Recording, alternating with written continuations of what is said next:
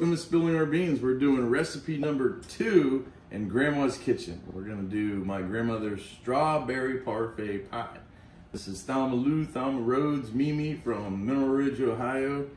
When I was gone in the military and I would come home on leave or whatever, she would always make me 2 strawberry pies to welcome me home. I just think it's one of the best pies that I've ever had in my life. Now, she used all specific, she was an ingredient snob, and I say that respectfully because everything she used was name brand over and over, the same name brand for whatever. It was a sugar, it was specific sugar, it was specific flour, all those things.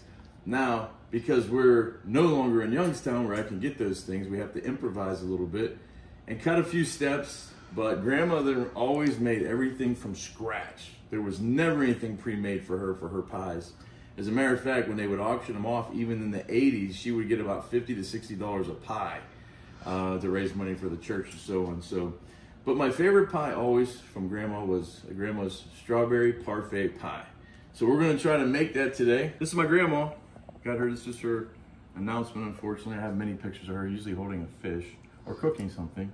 And we're wearing red today because that was Grandma's favorite color. If you ever went to her house and went like in her room, her carpet was red, the walls were red, all the comforter was red, the pillows were red, everything was red, and she drove a big, giant 4-door Mercury car was all red with red interior. That was my grandmother, loved red. So today in her honor, we're wearing red. One thing I think about too when we wear red is remembering everyone deployed. Everybody that's overseas, everybody serving our country. Thank everybody for their service. Thank you so much. Families, it's always tough when your loved ones are away. Keep our men and women in our uniform in prayer. And so, again, thank you, Grandma. Take a few steps. We cheat a little bit. I like to use Pillsbury's pie crust. It has, it's very similar to her pie, not as fluffy, but it has a little salty mixture in there. Some of the pre-made pie crusts are just kind of bland and dry. There's not a lot of flavor in them. Pillsbury, to me, makes the best one. And it comes in a roll. And when you pull them out, you got to leave them set for a little bit. Let them heat up before you pull them out, or else you rip them, tear them. So we use these pie crusts to cheat. I have to cheat. I'm not Grandma, and I'm not that good. Now, all you ladies out there, if you watch this, don't make fun of me. I'm trying. Grandma, hopefully she's just proud that we're trying. So anyway, we've got the pie crust in. We let it sit. Always remember, if you don't know, most of you ladies will know, to make sure you put your pie crust in here. I press it real tight into the corners here around the pan, and that's so you don't, nothing gets behind the pie crust when you pour in the strawberry goodness. And then make sure you do a fork your pie, because if you don't, let me show you what I did. An example in my experience. Yeah, of course, it wasn't a mistake at all. This is what happens when you don't do that. It swells up like that, and you don't want that. And that's what happens too when you leave it in too long, like that. Kind of a bummer. And then Grandma would always pinch the edges. If anybody in the comments wants to show me or teach me how to pinch the pie crust so it's real nice and fluffy at the top, I'd like to learn that. I forgot how she did that. And then I just use a fork here because I've seen people do this to give it a little rigidness. Spray a little Pam in there so that it doesn't stick. If you know how to pinch it, that would be fantastic, because I don't know how to pinch it. So we're gonna take this, we got a preheated oven, it's 425, and put this into the oven for about 9 minutes. So while we're doing that, we'll make the pie filling. Okay, here's our 1 1/4 cup of water. This is our packet of Jello, Strawberry Jello packet. We're not gonna put this in yet, we're gonna put this in after it starts boiling, and we're gonna heat this up.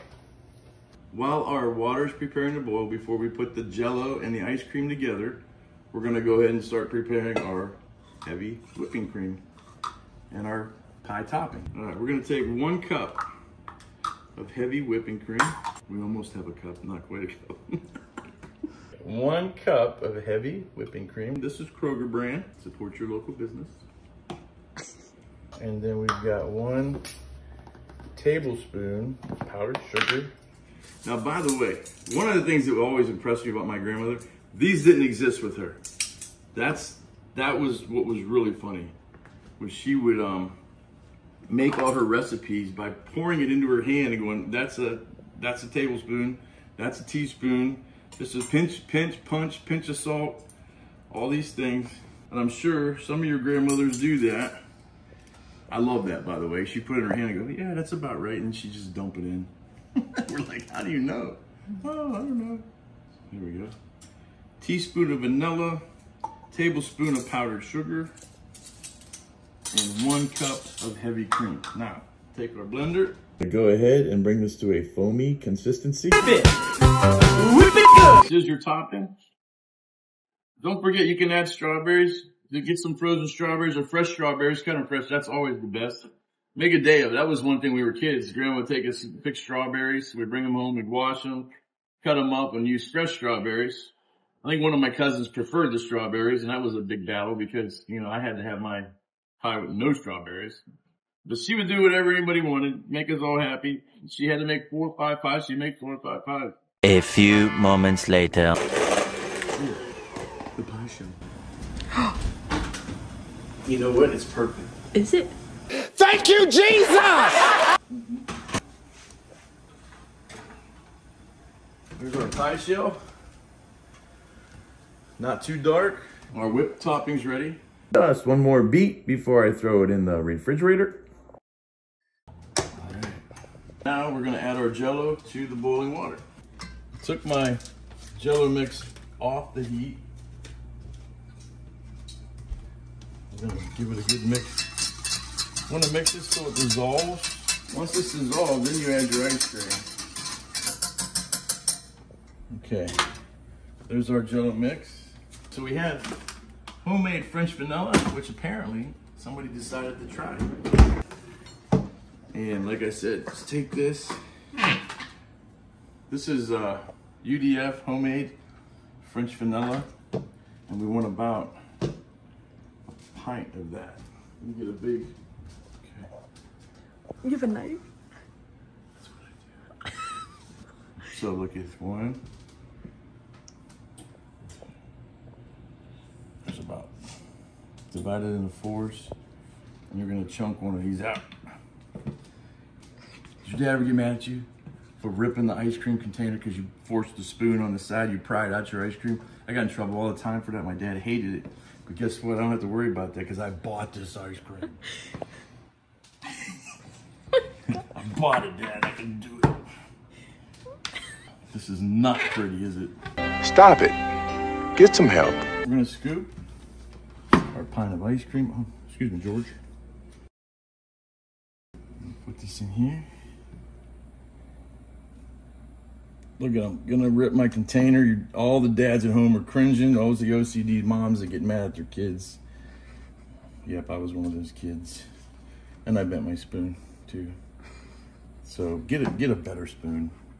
I guess. I don't know how to do. Maybe an ice cream scooper? Yeah, that's good. Nope. Yep. So mix this up. Just mix this up till it melts. And then we're gonna put it in the fridge for maybe a half hour to an hour. You don't want it to solidify. You just want it to be cold. 2 things. If it's hot, it's gonna melt your crust. It's gonna go in behind your crust. It's gonna ruin your pie. You just want it to get almost solid, just enough to pour, so that it's cold when you put it in your pie crust. It will set hard and solid in your pie crust. Okay. Once the ice cream is melted inside the Jello, just pour it in here. We're gonna put this in here. With the filling, remember it has to be chilled, not solid, because if it gets solid, it won't pour into your pie. Just make sure, and if it's hot, it'll burn through your pie and ruin your crust. It'll melt your crust. So make sure your filling is just right. It has to be just chilled and just enough to, just want it just right to pour in there and take a shape. We're gonna let that chill for about half an hour and then we'll come back and finish the pie. All right, so here's what we have. We have our whipped topping, heavy cream, powdered sugar, and vanilla. This is literally just Jello mix and vanilla ice cream all melded together. We're gonna pour this in here. As you can see, it's starting to set very quickly. It was starting to set on the sides. You want it to be pourable. So it was so about 15 minutes or less. Now that your pie has your filling in it, or you've poured your filling into your pie, put it back in the refrigerator till it sets hard before you put your whipped topping on it. So we're gonna do that now. Well, we just took our pie out of the refrigerator. Remember, this is a cold pie, not a hot pie. It just took about, 20 minutes for the Jello to set. Remember to pour that in cool, not hot. And then we have our whipped topping. I'm just gonna lay it on the top. And I invite all your advice on how to make a pie, because I am not a professional. I watched my grandmother. I'd like to know better how to do the crust. Grandma would whip this. I don't know how she did this, something like that. She always had the pie even looked decorative and nice. Remember, it's always about the flavor. It's always about the flavor. Who cares what it looks like if it tastes good? That's true. This is the moment of truth. There she is. Mm-hmm. Should we cut it? Let's cut it. Fingers crossed. It took about an hour to an hour and a half to get it all ready. Oh, there it is. Perfect. That's perfection. That's what you want. Woo! Woo! Woo! Ow! Trust me, when you cut this pie, you better start making another one because it'll be gone. Beautiful. Oh yeah, that tastes like home. That's full of love. So that's the conclusion of Grandma Lulu's strawberry parfait pie. There it is. Enjoy.